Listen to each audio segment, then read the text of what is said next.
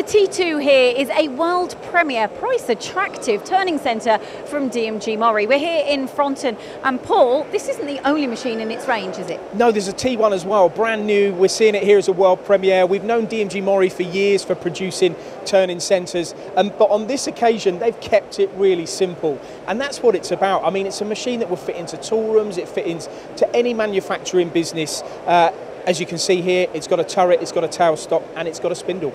Right, okay, let's talk about the sizes of the models, because that's quite important. I mean, really, when you look at the T1 and the T2, it's basically either an 8-inch chuck machine on the T1 or a 10-inch when it comes to the T2. The fundamental differences as well on the turret is the T1 has a VDI 30 turret and the T2 has a VDI 40 turret.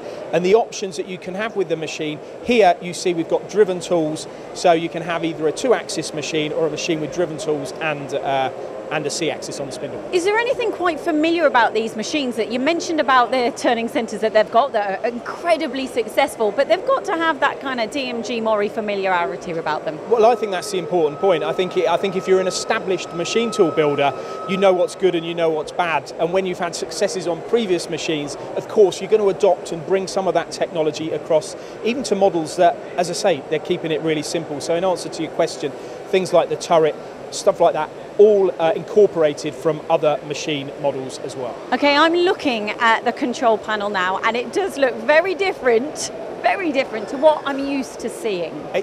I've said this 3 times, keep it simple. I mean, a touchscreen control, Siemens is the control of choice here on this particular machine here, but there are, of course, options. Here you've got no buttons on this control, it's all touchscreen, so the new generation, the youngsters coming through are going to be really familiar with this. They're going to find it easy, it's very intuitive. The programming, as we all know with Siemens and the software that they use, it just keeps it simple. And you can obviously have technology cycles in here as well, right, which can improve machine performance. You're talking about keeping it simple, options, because I said price attractive.